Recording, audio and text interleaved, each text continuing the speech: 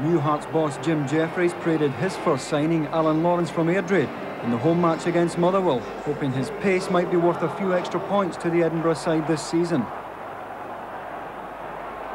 And it was Lawrence who had the first chance of the match when he headed a Gary Lock crossover after a good build-up on the right.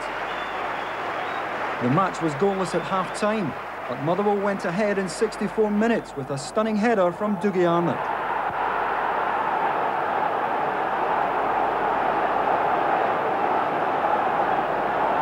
Andy Roddy supplied the near-post corner, and Arnott left keeper Henry Smith without a hope.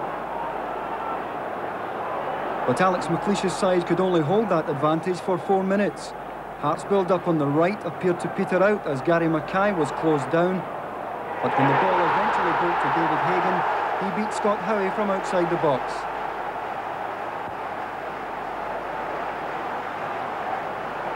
Hagan was signed from Rangers last season, and he'll do well to score a better goal than this.